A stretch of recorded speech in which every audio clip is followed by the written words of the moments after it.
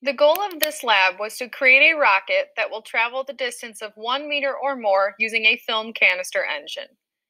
It is fueled with 15 milliliters of vinegar and an amount of baking soda that yields a ratio of rocket mass to baking soda mass equal to or greater than 20 to 1. Your first instinct will be to pack as much of each reactant into the container as you can. The logic being, more stuff to react, the bigger the reaction. In most cases, this is true, but here it did not guarantee your rocket launch was successful. The trick to this challenge is the mass of the rocket compared to the mass of the components. This is where a little physics sneaks into the chemistry classroom. Launching a rocket is all about force. Force equals mass times acceleration. The larger the mass, the larger the force.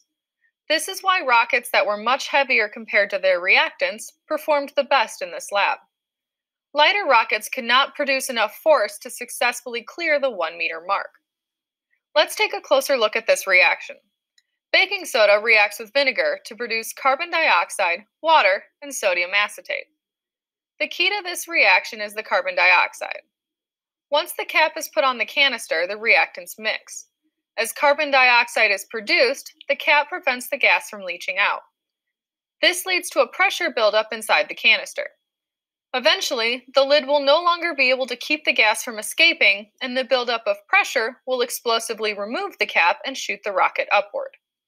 Newton's third law of motion states that for every action force, there is an equal and opposite reaction force. The initial action is the rush of reactants, products, and force out of the canister opening, going one way and pushing hard against the air behind the rocket. The reaction is the air pushing back with the same amount of force going the other way.